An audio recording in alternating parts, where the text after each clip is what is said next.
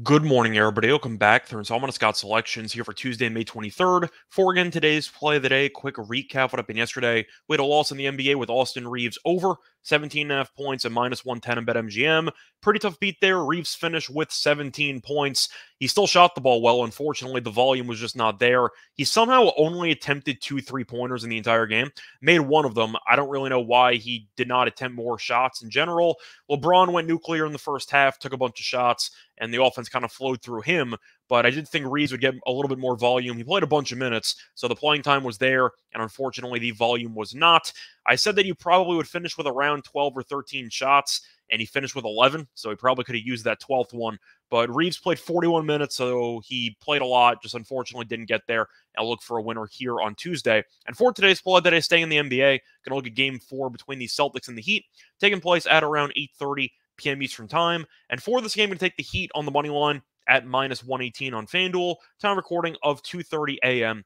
Eastern Time. Covering why we're going to take the Heat in this spot. First reason, Miami obviously up 3-0 in the series. They've looked like the much better team so far. And a big reason for that has been how bad Boston's defense has been. I know people have criticized Boston's offense, and it makes sense for their fourth quarter execution. But the defense has really been a problem, as Miami is averaging 120.7 points per game in the series. On top of that, Miami's been unbeatable at home during the actual bracket, as Miami has won each of its last 7 home games by at least 4 points. And the real story and the main reason why I'm going to take Miami is because of the fact that Boston not only lost the first 3 games in this series, but they quit in Game 3. Simply put, it was a must-win game on the road, and they no-showed it. They got buried from start to finish. They lost the game by 20 and change. And the point is, with Boston quitting and with some of the post-game press conference quotes and everything of that nature, it does seem like Boston just has too much dysfunction to actually rally, and I think they might roll over again in Game 4.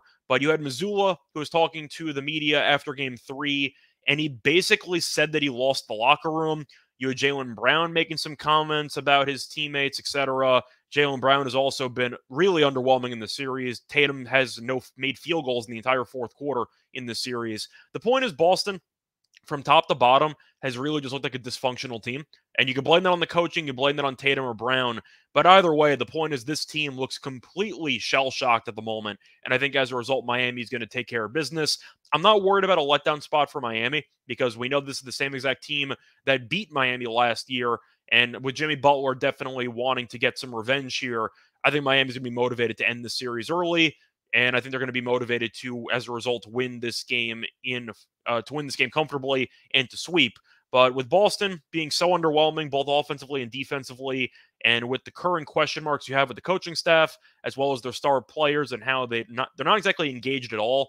At least Tatum's tried for 3+ quarters in some of these games. Brown has basically no-showed the entire series, and I think as a result, Boston once again will check out if Miami jumps them early. But Miami's been great at home all postseason long.